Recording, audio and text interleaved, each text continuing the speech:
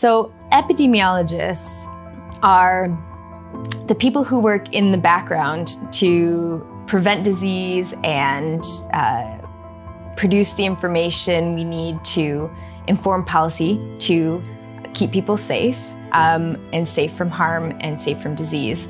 And it's only been with COVID that the work that epidemiologists do have come to the fore, but I think most of us are most comfortable sitting in the background, quietly doing our jobs and behind our computer screens or in meetings and analyzing data and doing analysis to inform those questions. My name is Meaghan Kall, and I'm a joint lead epidemiologist working in the COVID-19 epidemiology cell for the UK Health Security Agency.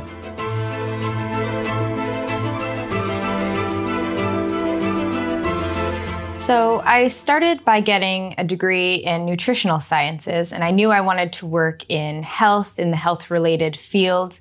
Initially, I thought maybe I'd like to be a doctor or a nurse, but then I got really interested in looking wider at the population and then broadening out into public health.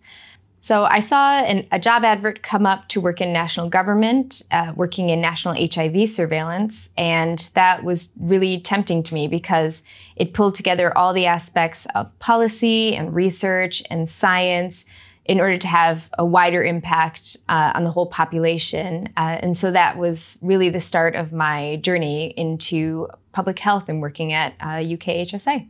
One thing that I really like about working in public health is the opportunity to have an impact and work in a very applied way. So the work that we can do ranges everything from national surveillance to doing research and running trials, to working on incident response to emerging infections. So there's such a wide span of things that you can be involved in and types of ways that you can have an impact. And that's always been really the main draw for me in working in this field. So one project that I've worked on that was really interesting was the Changing Perceptions Project. So as part of my work as an epidemiologist with UKHSA, I set up and ran an HIV patient survey with about 4,500 people with HIV. And what we did with that data afterwards is we engaged with the community, the HIV community, to get their feedback on what we should do with this data and what it meant to them and how it could fill the gaps in their sort of understanding and the data that they needed to do their work. So we set up workshops with a number of people living with HIV who volunteered. It was led by a person with HIV, and we identified key areas and topics that were interesting for them. So for example, we looked at stigma, we looked at mental health, we looked at met and unmet needs. And we developed this suite of reports with and for people with HIV in order to be able to inform some of the work that HIV policy organizations do. The graphic designer was a person with HIV, and they were widely received and promoted by HIV organizations.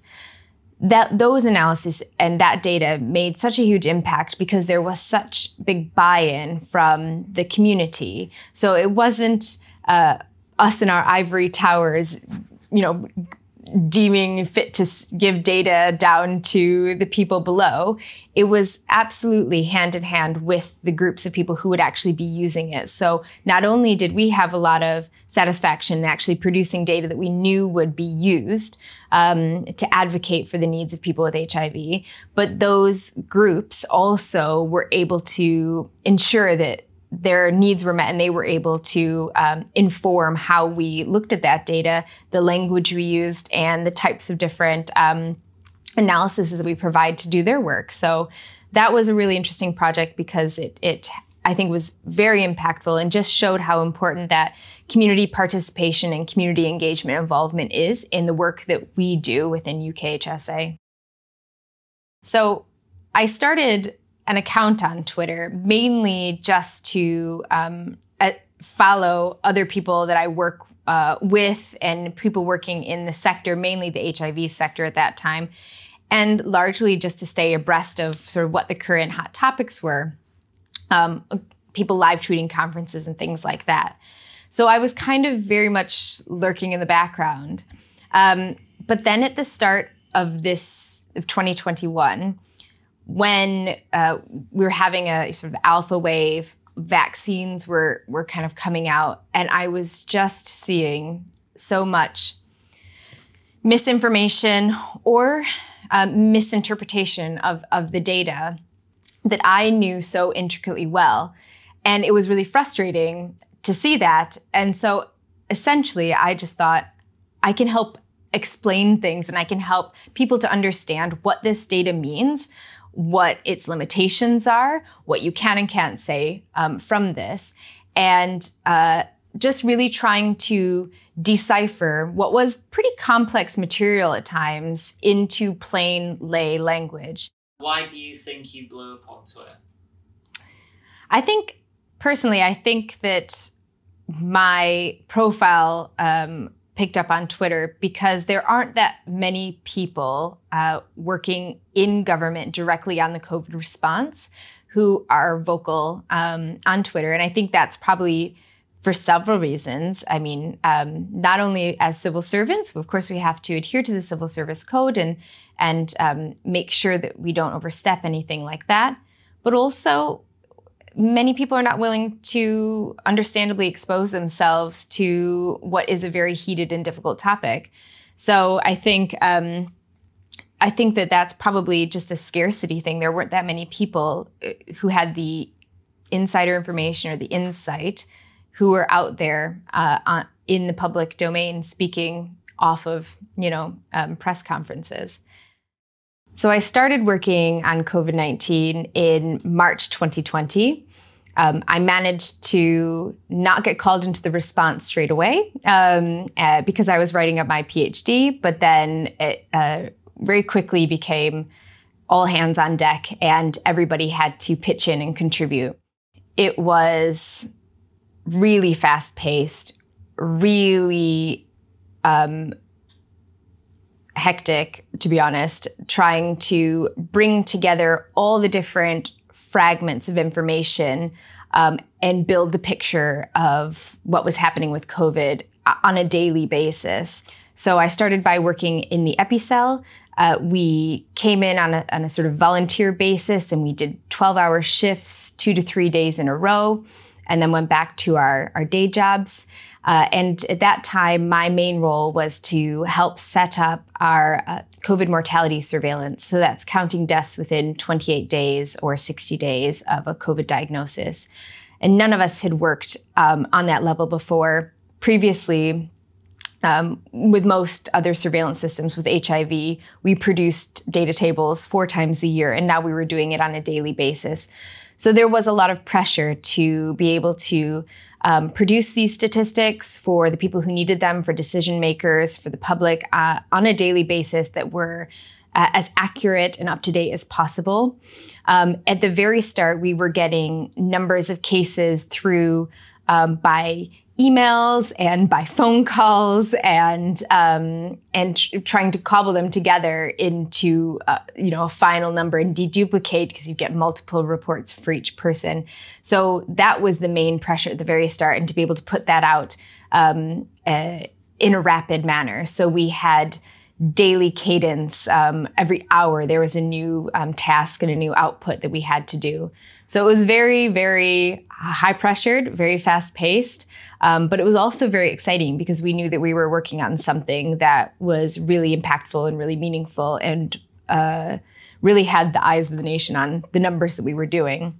I think one of the biggest accomplishments from UKHSA over the pandemic has been the production of the COVID-19 dashboard, where we're able to provide a huge array of statistics and data on this platform, which is open source and is accessible to the public. I think an upshot of that is it has meant that people can access the data themselves, they can do their own analysis, and they can try and understand the data to help inform their own decisions and what they need to do. With that data coming out, with that transparency, opens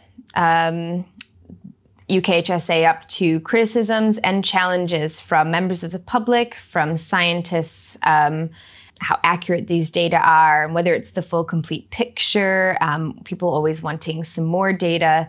And so it's been very difficult, I know, to try and balance all the demands that are constantly being made and make sure we're also producing what we're doing now at a very high standard. I think one of the main highlights from the pandemic is the spotlight that it's shown on the UK scientific capacity and capability and the expertise that we bring in many different areas of science and research. So, for example, vaccine development and genomic surveillance, even the work that we've done on the dashboard to make data as transparent and open as possible. And I think rightly, light has been shown on all of those capabilities, which we have for a long time built up within the UK and have really come into their own now. So I think that's a big positive from the pandemic. One area for learning for us is how we would respond to future pandemics if they crop up. In this pandemic, we built much of our policy around protecting the health and social care sectors, which are absolutely crucial, and it's been vital that we protect the work of the NHS. But we have also seen the impact that it's had on many other sectors, including education, including people's employment, and people's overall well-being. And I think there's been times when inequalities have been exacerbated, unintentionally perhaps. So I think one thing that we can do going forward in planning for anything that happens in the future is trying to make a more holistic approach to how we deal with future pandemics and measures that might be taken as a result. UKHSA has only been around since October, so it's really in its infancy. But I think that there's a lot of positive things that we can do as an organization going forward in terms of responding to new and emerging health threats, in terms of providing really up-to-date and cutting-edge research and informing government policy. I think a lot of the structures that have been built and enhanced through COVID will be brought forward into the organization and make us an even stronger lever for policymaking and being able to keep people safe from disease and prevent infections. So I think there's a lot of expertise that's been built up and a lot of powerful data that's been created that I'm hoping that we'll take forward in the new organization. How does it feel like to be called rock stars of the pandemic these days? Because it must be kind of cringy. The first time I saw somebody say the epidemiologists were the rock stars of the pandemic, it just blew my mind, because before COVID, people didn't even know what I was. If I said epidemiologist at the Christmas table, people thought I worked on skin or armadillos or something. They didn't even know what I did. So it's been a real shift that even people know what my job title is. I think it's cool and I think it's exciting that people know what we do. And it's kind of unfortunate it took a pandemic to show everybody that. But yeah, I don't know. I'm hoping that we can retain some of our rock star status going forward.